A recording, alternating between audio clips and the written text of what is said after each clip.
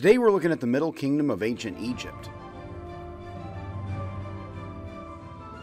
Hello, welcome to the Daily Bellringer World History. Please don't forget to subscribe and take a look at the questions down in the description. Also, don't forget to check out dailybellringer.com where you'll find more resources that go with many of the Bellringer videos. The ancient Egyptians were one of the most powerful and influential civilizations of the ancient world.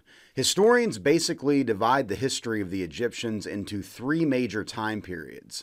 The Old Kingdom lasting from around 2700 BC to 2200 BC, the Middle Kingdom from approximately 2050 BC to 1800 BC, and the New Kingdom from about 1550 BC to 1100 BC. In between these periods were the first intermediate from 2200 BC to 2050 BC, and the second intermediate from 1800 BC to 1550 BC. The intermediate periods were periods in which there was civil war and unrest throughout Egypt.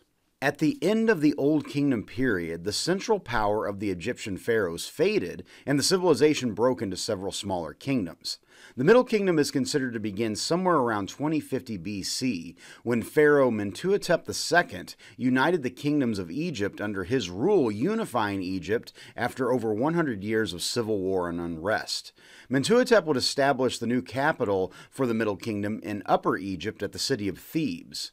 Mentuhotep II led military campaigns against the Nubians to the south of Egypt, and additionally took control of the Sinai Peninsula, furthering Egypt's reach. Mentuhotep's successor, Mentuhotep III, sent expeditions south on the Red Sea to an area known as Punt in present-day Somalia, again furthering the influence of Egypt over the region. Eventually, Mentuhotep's line of pharaohs came to an end with the ascension of Amenemhet I to become pharaoh. Amenemhet moved the capital from Thebes to near present-day Elis. Pharaohs of the Middle Kingdom continued to expand the boundaries of the kingdom by pushing further south into Nubia and conquering the people by force. Nubia had a variety of resources such as granite, iron ore, and especially gold, which the Egyptians wanted.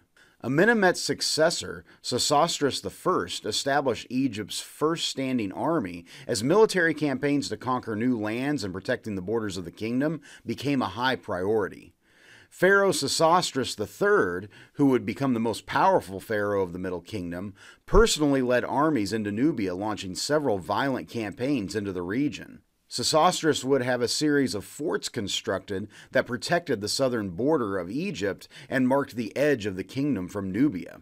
Unlike the Old Kingdom, which had been considered the age of pyramids, the Middle Kingdom is considered the classical or golden age of ancient Egypt, as it is during this time that there were great works of art and writings were done.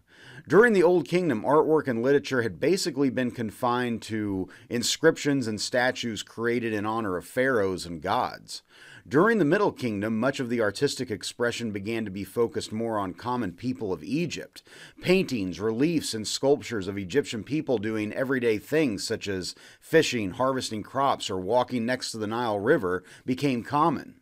There were significant building projects completed as well. The tombs and temples of the pharaohs became less about grand building projects and size as they did during the Old Kingdom, but now were more focused on designs that blended their temples and tombs into the existing landscape.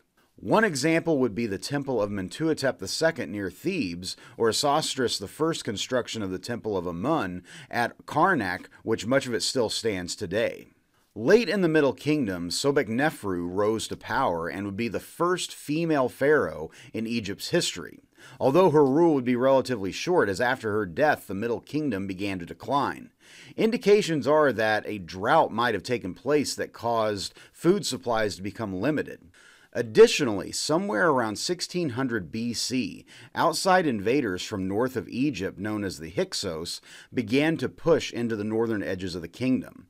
The Hyksos brought with them superior military technology with horse-drawn chariots.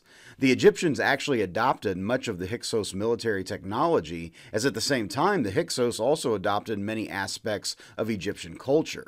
Nonetheless, by 1800 BC, the Hyksos were firmly in control, and the Middle Kingdom of ancient Egypt came to an end, and Egypt entered into the Second Intermediate, which would be a period of unrest for over 200 years. So with that, hopefully you learned something, and thanks for watching.